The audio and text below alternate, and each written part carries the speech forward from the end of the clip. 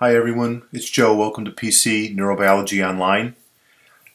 This is the second to the last lecture for the semester, and the paper we're going to talk about today is titled Mutations in the CNGB3 gene encoding the beta subunit of the cone photoreceptor cyclic GMP gated channel are responsible for acromitosia CH3M3 linked to chromosome AQ21. It's kind of a mouthful. But what they did in this paper is they figured out the gene that's responsible for color blindness in the individuals in PingLap that were highlighted in the book by Oliver Sacks, Island of the Colorblind. And before this semester's over, I'm going to tell you one more story. Like it or not, sorry. But I have a personal interest in this particular subject matter. And the reason is because, as you guys know, I'm into scuba diving. And there's a very famous place in Micronesia, and PingLap is part of Micronesia, called Truk Lagoon. And let me erase this and give you a little bit on Truk Lagoon. Delete. I'm going to show you in a minute in Google Maps where I'm talking about, but Micronesia is in the Pacific Ocean, and if you have Japan, here, and then the Philippines are down here, and this might not be totally accurate, but then you have the coast of the US in Baja in Mexico, so California is here, and then you have Hawaii, which is pretty far out in the Pacific Ocean, and then you have Truk Lagoon and other islands that dot the Pacific Ocean.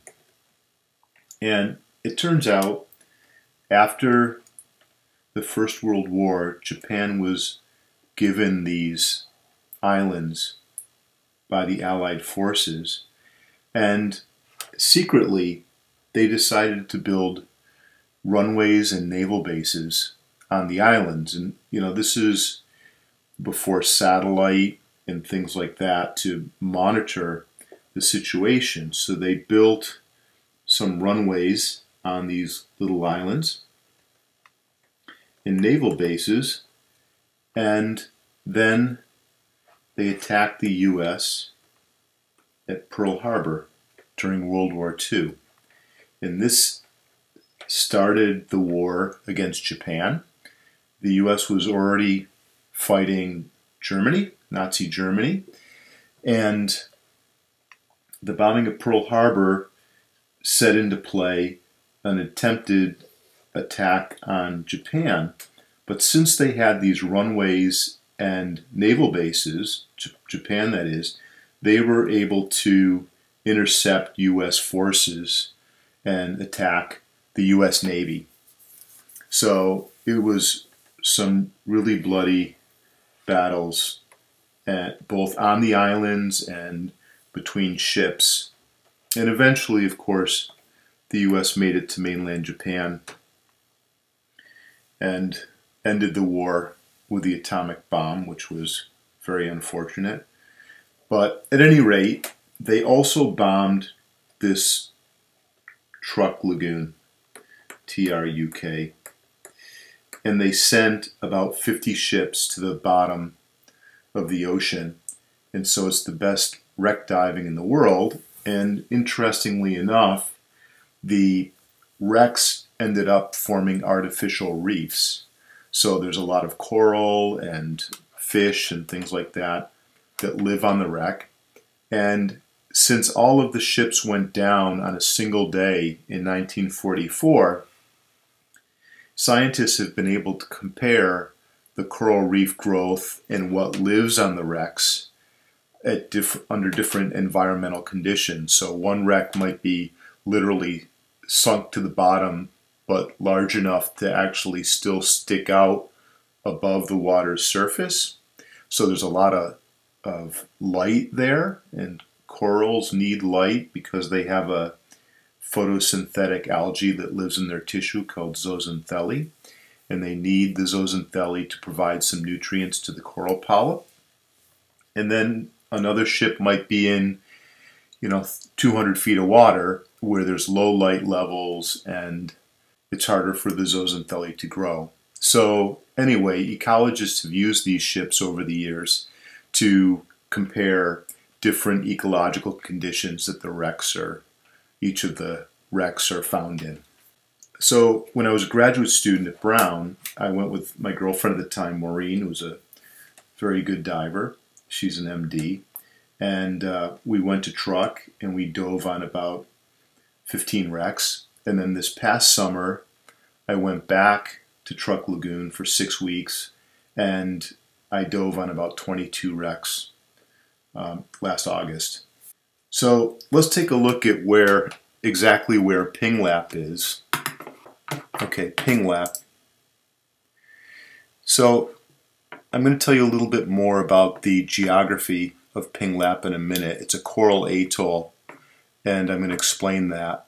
But anyway, this is the view of Pinglap in Google Maps, and if you look at the satellite image, you can see this is the runway right here. That's an airport runway, so it gives you a little bit of the idea of the size of these three islands that make up the Pinglap Atoll. And I looked up the acreage, and this is about 450 acres, and Providence College is about 105 acres. So it's just 4 times the size of the Providence College campus. And the islanders of Pinglap, the island of the colorblind, live on this. I think most of the people live on this main island. Here's the runway again. I'll blow it up a little bit more. And now you can see these are the rooftops of the houses on Pinglap. So most of the islanders live pretty close to the airport here. And it's a pretty small island. Of course, this here is all coral reef, and again, I'll get to that in a moment when I talk about what an atoll is. But just to show you how remote this place is, let me go back to the map.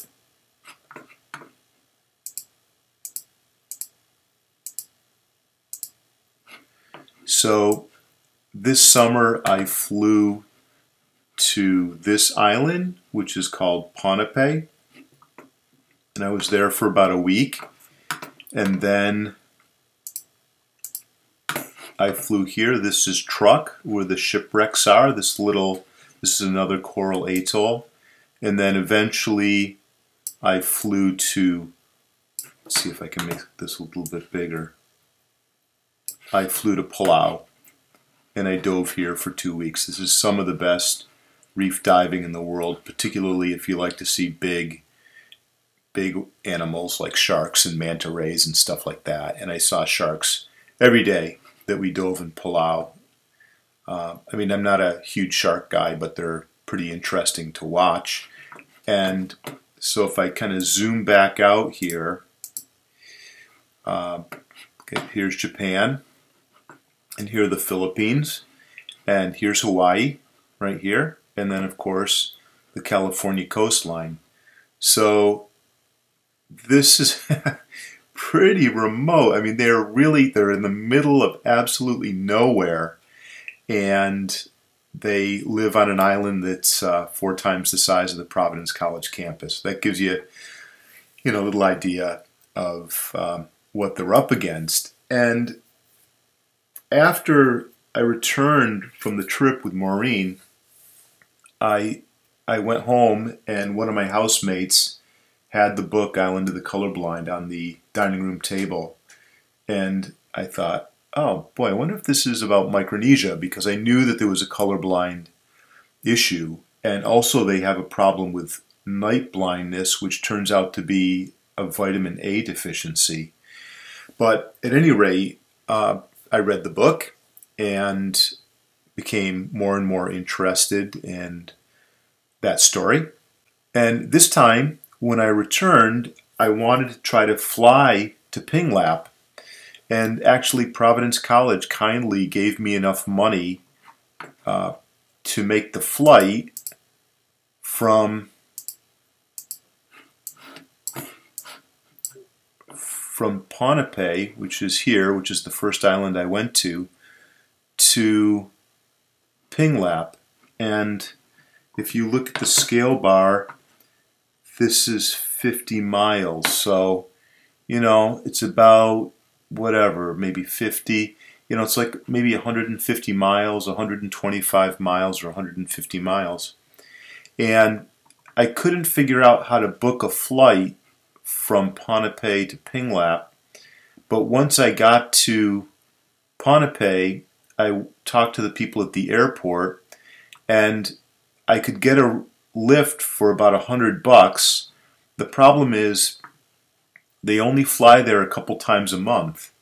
So if you fly in to Pinglap, you're stuck there for about 3 weeks, 2 or 3 weeks, before you can get the flight to go back to Ponape. And that was, I only had 6 weeks and I just couldn't do it. But what was I going to do in Pinglap for 3 weeks?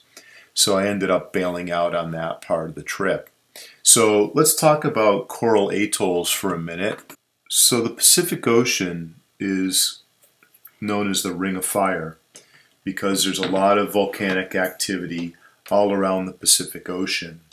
And it turns out that, you know, if you have the ocean, whoops, let's see here, come on, the ocean and the bottom, the seafloor, and you have a volcanic eruption, of course, the lava explodes out of the earth.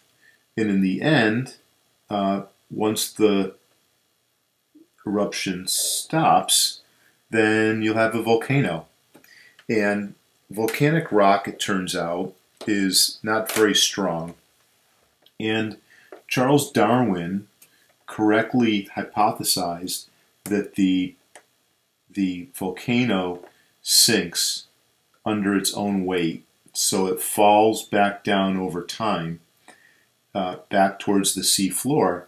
But what happens is that coral, you know, this is a, you know, from the top, it's a tube. I'll draw that in a minute, but you guys know what I'm talking about. And it turns out that coral polyps can adhere to hard substrates like volcanic rock and form a reef. So coral, you know, binds and grows all along the hard surface of the volcanic rock in the layer where light can penetrate, which is called the photic zone. And the reason why the coral can't grow, or most species can't grow below the photic zone, is because of those zooxanthellae that I just mentioned that live in their tissue. So you have a coral polyp with these beautiful tentacles, and then the zooxanthellae live inside the tissues of the coral polyp. And of course, the coral is an animal, very similar actually to hydroids, and we found APP in hydroids. But at any rate, the zooxanthellae carry out photosynthesis and provide nutrients ultimately to the coral polyp. So the corals, most species of coral require zooxanthellae to live, and they can't live below the photic zone. And it turns out that the coral bleaching that's happening throughout the world, particularly in the Great Barrier Reef, that's caused by global warming, is thought to cause the zooxanthellae to leave the coral polyp or get spit out by the coral polyp, and that causes the coral polyp to die, and the reefs in Australia are being destroyed. So, at any rate, over time, this thing sinks, and I'll just draw a second diagram of the same structure, but, you know, thousands of years go by, and this volcano sinks, and with it, this band of coral sinks. So this band of coral is now, you know, down here, but as this thing sinks, new coral can grow within the photic zone. So this coral dies because it starts to sink below the photic zone, and then new coral polyps bind to the volcanic rock and then grow into coral reefs. And that process continues to happen until, after a while, the lip of the coral reef, I mean this part right here, gets close to the surface, and there's then dead coral here, and dead coral here, and dead coral here, and so on. And then there's live coral that's around here, but these stick up, the mouth can stick up, and the volcanic rock breaks down, and you get sand deposits, and, you know, the coconut floats over, and you get a palm tree, and so on, and you end up getting a ring of islands. So if you look down from the top, you get, you know, structures that look like this, and these are all islands, and there's some inlets here like this, and I'll go back and show you Pinglap again. But in the case of the Japanese military in Truk Lagoon, they would bring their boats into the harbor, into the mouth of the volcano, which is water, and here it's a lagoon, and then they would dock their ships inside the lagoon here, and then they built a runway like this so that they could fly airplanes in and out, and then they would live on the islands, and then, you know, they had a naval base, and when they wanted to attack the U.S., they'd just go out and attack them and then come back to shore. And at some point, the U.S. bombed all of the ships that were in the lagoon and made this really wonderful artificial reef, of course, at the expense of a lot of Japanese sailors' lives. So let's just go back, and I'll show you that image again of Pinglap. So see, it's kind of a, I mean, it's not a perfect circle, but you kind of get a ring of these islands and then a deep lagoon in the middle. Let's go back to the satellite picture. So this is what it looks like here. And let's see if we can go to Truk.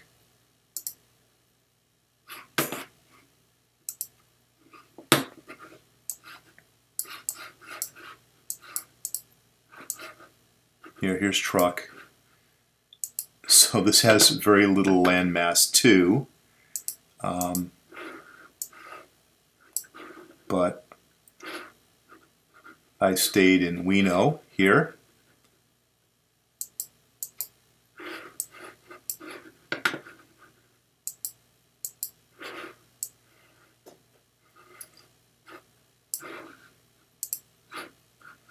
And I stayed here at this called Blue Lagoon, Truk Blue Lagoon Resort. And then every day we would leave from this area and we would dive all throughout this lagoon. These are all little tiny islands out at the outer edge, and then this drops off into fairly deep water. But the shipwrecks are all here in this area. I don't know if we'll be able to see any. It doesn't look like the resolution's very good in this part of the world. So this is the island of the colorblind, and similar to the Tay-Sachs case, this autosomal recessive disorder was also propagated through inbreeding. obviously. So there must have been an islander that had a sporadic mutation, and that mutation got passed on through the generations, so its prevalence was pretty high in the community. And, you know, the people that live on the island can only leave the island once every 2 weeks, provided that the weather is good.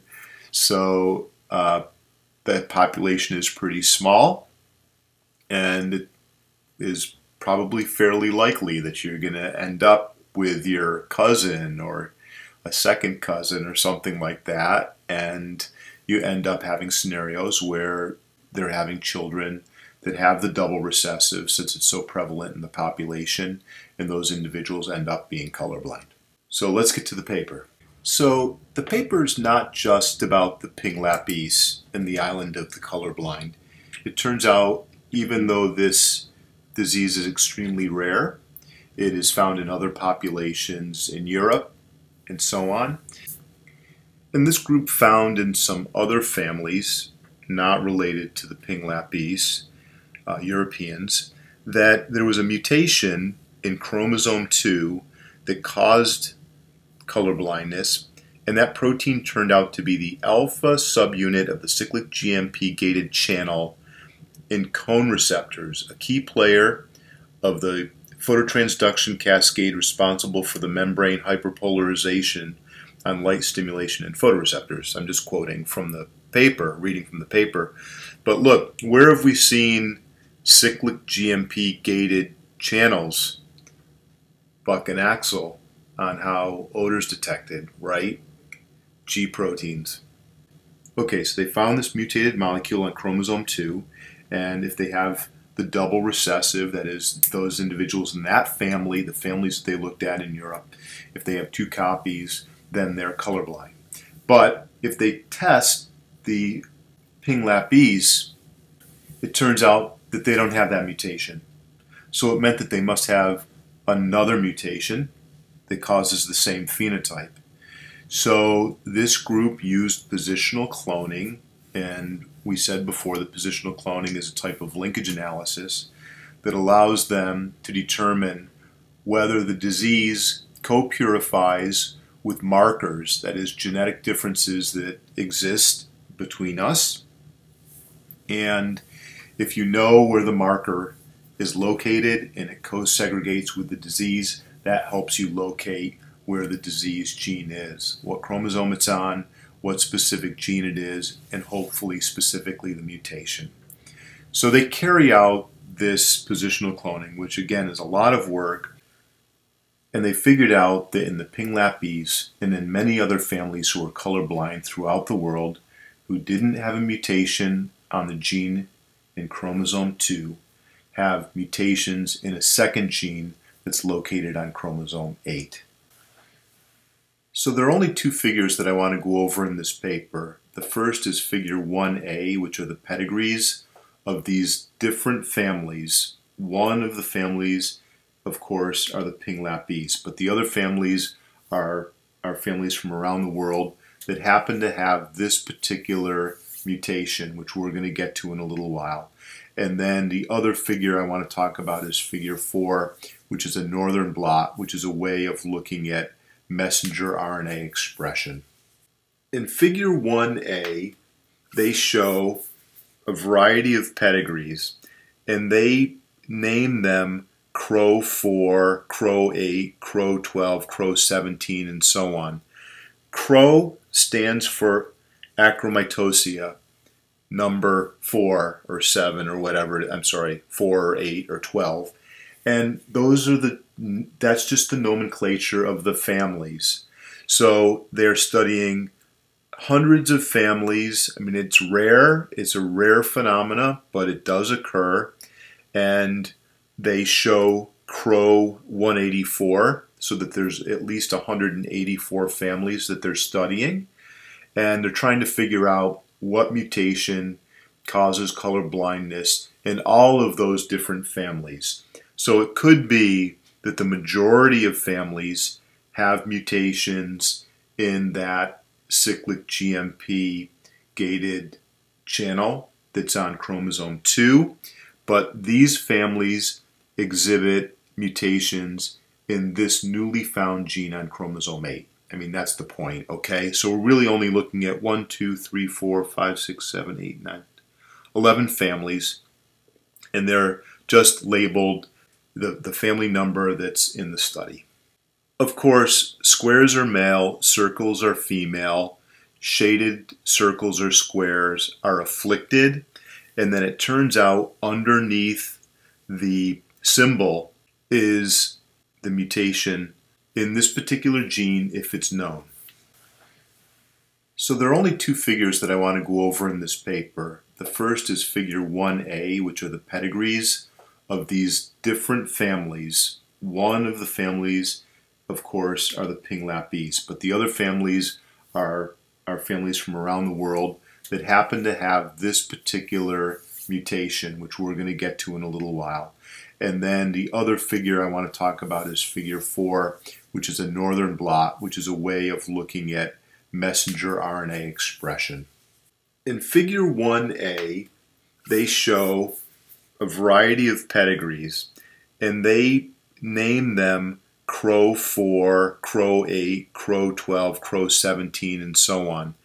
Crow stands for achromatosia, number 4 or 7 or whatever, I'm sorry, 4 or 8 or 12. And that's just the nomenclature of the families. So they're studying hundreds of families. I mean, it's rare. It's a rare phenomena, but it does occur. And they show Crow 184, so that there's at least 184 families that they're studying. And they're trying to figure out what mutation causes color blindness in all of those different families. So it could be that the majority of families have mutations in that cyclic GMP gated channel that's on chromosome 2, but these families exhibit mutations in this newly found gene on chromosome 8. I mean, that's the point, okay? So we're really only looking at 1, 2, 3, 4, 5, 6, 7, 8, 9, 11 families, and they're just labeled the family number that's in the study. Of course, squares are male, circles are female, shaded circles or squares are afflicted, and then it turns out underneath the symbol is the mutation in this particular gene if it's known. Okay, quickly one more time. They're studying a disease of total color blindness in a large number of families. They find in one family that they have a mutation in a gene on chromosome 2 that encodes the alpha subunit of the cyclic GMP gated channel, which we'll get to. They test all of the other families, and many of them have mutations in that particular gene, but there's a subset of families that lack any mutations in that particular molecule. So they use positional cloning again in the families that didn't have mutations, and they find another gene that co-segregates with the disorder in most of these 11 families. It turns out there's one that doesn't have a mutation in this particular gene, and I'll get to that again. In these 11 families, they find 6 different mutations in this particular gene, and I want to go through those pedigrees and show you those 6 different mutations. In these 11 families, they find 6 different mutations in this particular gene, and I want to go through those pedigrees and show you those 6 different mutations.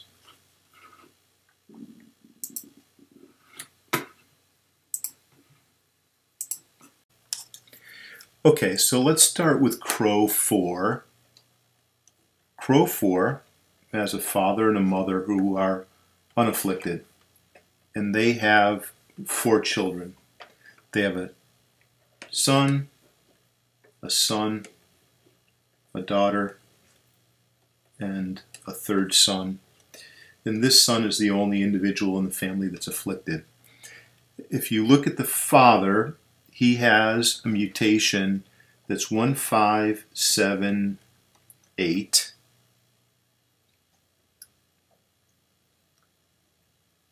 G to an A conversion. So within the gene at position 1578, instead of a G, they have an A. And then they have a wild type mutation. The mother has the exact same thing, 1578 G to an A substitution and one wild type. This son is heterozygous, that is, they are a carrier just like their mother and father, 1578 and a wild type. This individual is a carrier and this female is a carrier, so they all have this same genetic makeup. The son is afflicted, so as you would guess, this individual has 2 copies of 1578. And I looked in the paper and they say that this particular mutation messes up splicing. And so most likely there was an intron that remained in place which should have been removed in the process of the splice. The next family, Crow 8, we're going to skip for now, and I'll come back to that in a moment. Crow 12 has a father and a mother that are unafflicted. The father has an R to a 203X mutation, and the mother has 1148 delete C mutation. So this mutation is within the coding sequence. So this is a splice site issue. This is a change in the nucleotide sequence within the coding sequence that changed the amino acid arginine at amino acid 203 to a stop codon. So this means that the protein was truncated. There was an early stop, and it's a shorter, it wasn't completely generated. It's a smaller, just part of the protein sequence. And then they're wild type, again, at one locus. The mom has a deletion in the nucleotide sequence, and that would cause a frame shift mutation at nucleotide 1148.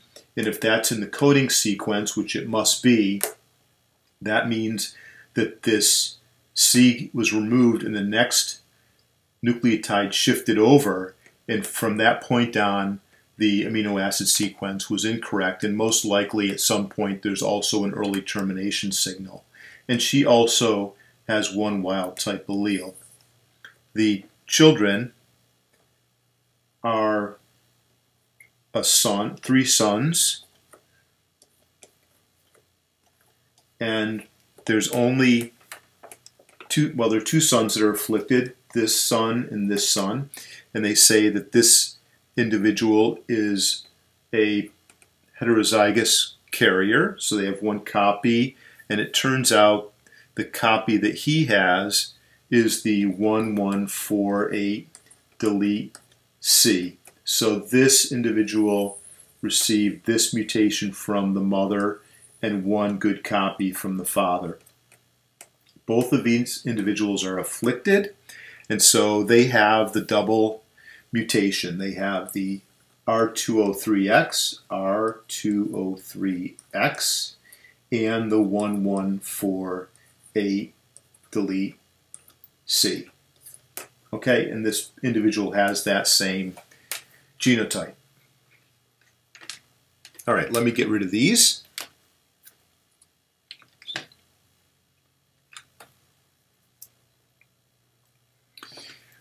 Okay, Crow 17 has a father who's unafflicted and a mother who's unafflicted.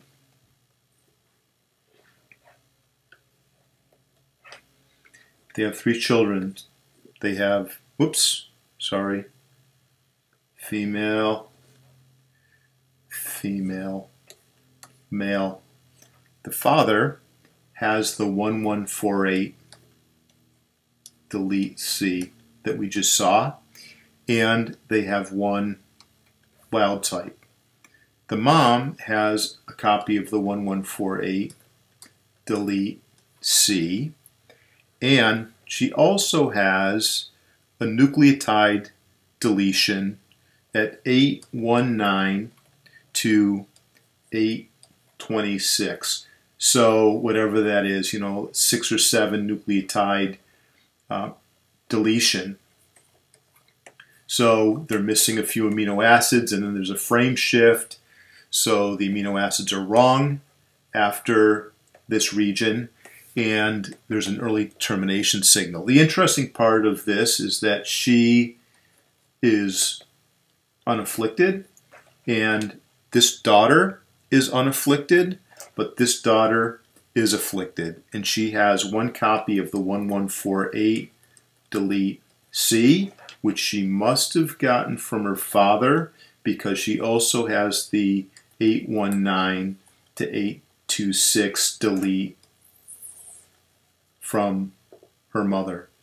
This son has the 1148 delete C and one wild type. So this son must have received this wild type from the father and this delete C from his mother.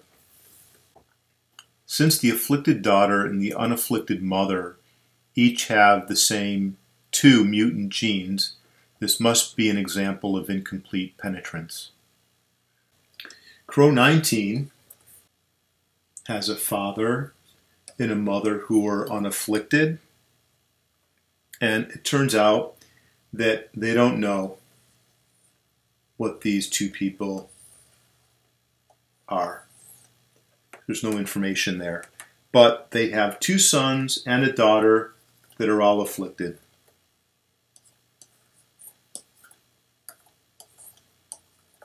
And they say that this son has an E to an X at 336, 336X. This E is an amino acid, it's glutamate, and X is a stop codon. So again, this is a type of early stop in this particular molecule that leads to a shorter protein. This then they also, they have 2 copies, 32X, and the siblings the same.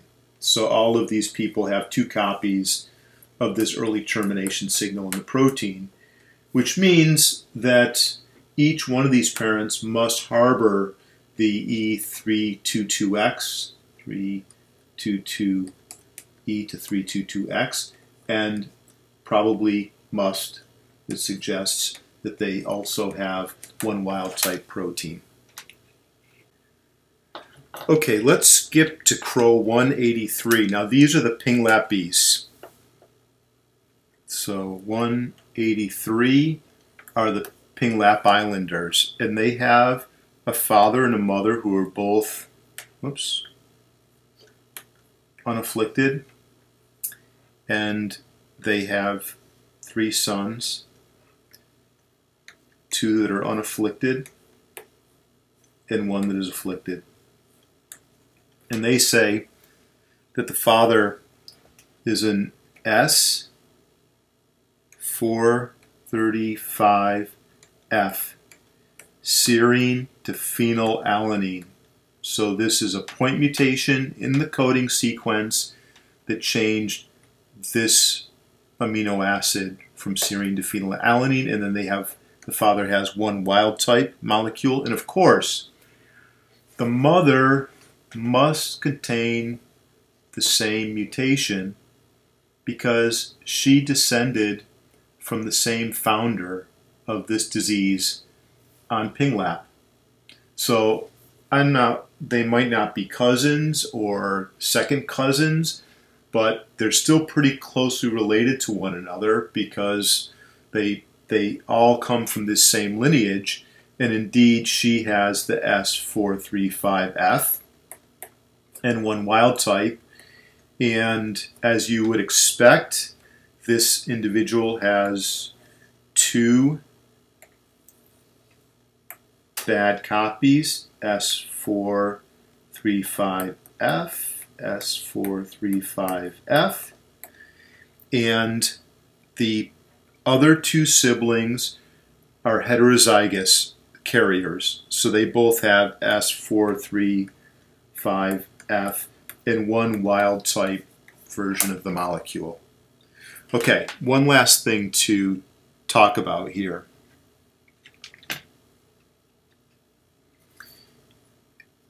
If you look at CRO8, which is the second family in the study, CRO8, they have an unafflicted father and an unafflicted mother, and then an afflicted son and an afflicted daughter. And it turns out that they do not have a mutation in this particular gene. They also do not have a mutation in the gene found on chromosome 2. I mean, they were excluded from that study and added to this particular study, but in this case, they have neither of those mutations, either the chromosome 2 or the chromosome 8 mutation, which means there must be a third mutation in the genome that's responsible for color blindness in this particular family. Finally, if we look at CRO20, we have a father and a mother that are unafflicted. Father and mother. The father has the 1148 delete C mutation and a wild type mutation, or what? I've said this a couple of times, wild type mutation. Obviously it's not a mutation, or wild type. Sorry about that. Yikes, the thing jumped. Let's just keep going. A wild type version of the gene, and then an unknown. And that they have two children, both who are afflicted. So this daughter is afflicted, and they have a son who's afflicted. And it turns out that each of those have a 1148 delete C and a question mark. And this son has the exact same genotype. So that's interesting because all of these families were screened for the alpha subunit of the cyclic GMP gated channel that was found on chromosome 2, and it also does not have a mutation. She does not have a mutation, and the two children do not have a mutation in this newly found gene. So that again means that there must be some other gene that's responsible in these two cases. Okay, let's just review the 6 different mutations. The first was in CRO4. It's a 1578. That's the nucleotide number. G to an A substitution. And this, they said, this is a splice site problem in which the intron doesn't get properly spliced out, so it gets inserted into the mature RNA molecule, and of course, once the exon is read, the following intron, if it's still there, it's going to result in improper amino acids and then probably an early termination signal. The second is a 1148 delete C. This is in CRO12 and others, and delete C. And this is a frame shift mutation. And of course, once the C is removed, the next nucleotide is shifted over and it's out of reading frame, and that's going to cause all those amino acids downstream to be incorrect.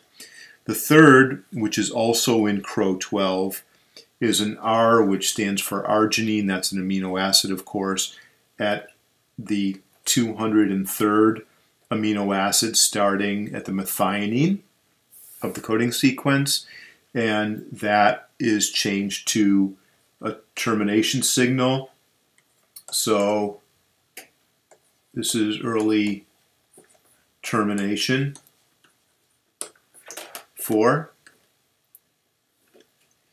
is another glutamate at 336X, so this is early termination also. The 5th is a single point mutation. This is in the Pinglapis S435F. So these are both early termination, so it's a truncated molecule. In this case, it's just serine to phenylalanine, so it's a single point mutation, just a single amino acid substitution. So there's a point mutation, but this is a single amino acid substitution. And then finally, in Khol 17, there's a 819 to 826 deletion, which is a nucleotide stretch that's deleted in this process. So this is another frame shift mutation. So there's 2 early terminal, there's 2 frame shifts, there's a splice site problem, and then in our old pals, the islanders from Pinglap, they have a single point mutation that causes the disease on the island. Okay, so the last figure I want to talk about, only 2 in this paper, is figure 4, which is a northern blot. And we've said a number of times that northern blots are a way of looking at RNA expression. And the question is, where is the gene in question expressed?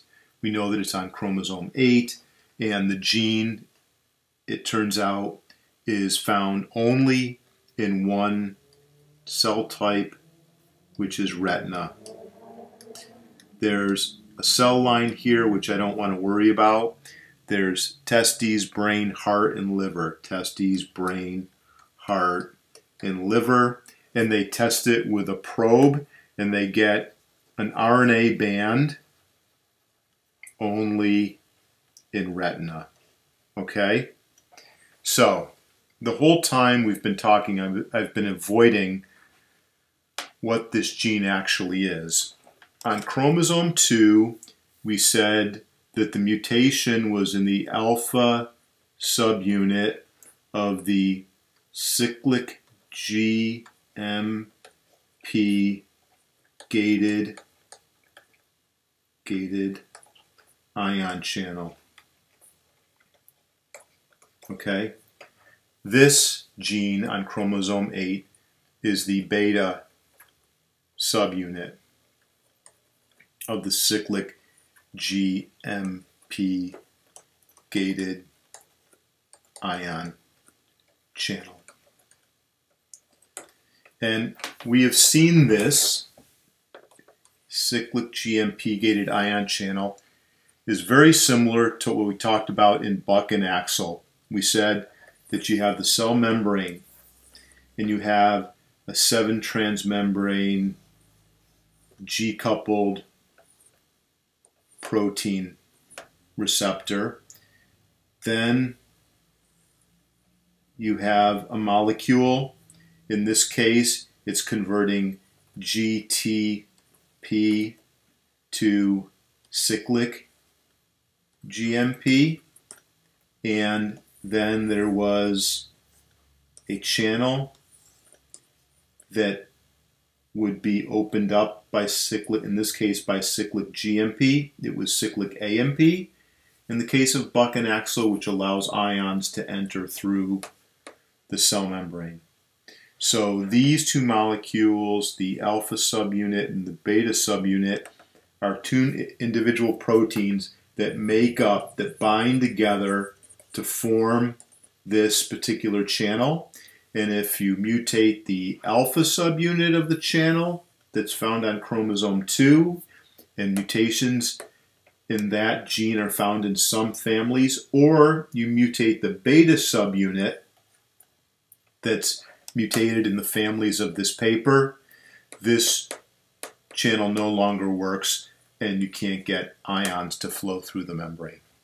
Interesting that both Buck and Axel, which is talking about how we smell, and this paper talking about how we see, both have this 7-transmembrane domain G protein coupled receptor setup. And we were talking about an odorant in the case of Buck and Axel, which binds to this receptor. In this case, it's light, colored light. These are found in the cones, which are responsible for detecting color.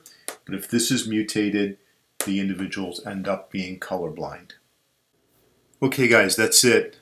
I went over our normal allotted time of 50 minutes for class by a minute and a half or so. We're getting there. One more lecture to go. Please email me, text me, call me if you have any questions. I'll do a review session, of course, before the exam or two, whatever we need to do. And I'll talk to you on Friday. Bye-bye.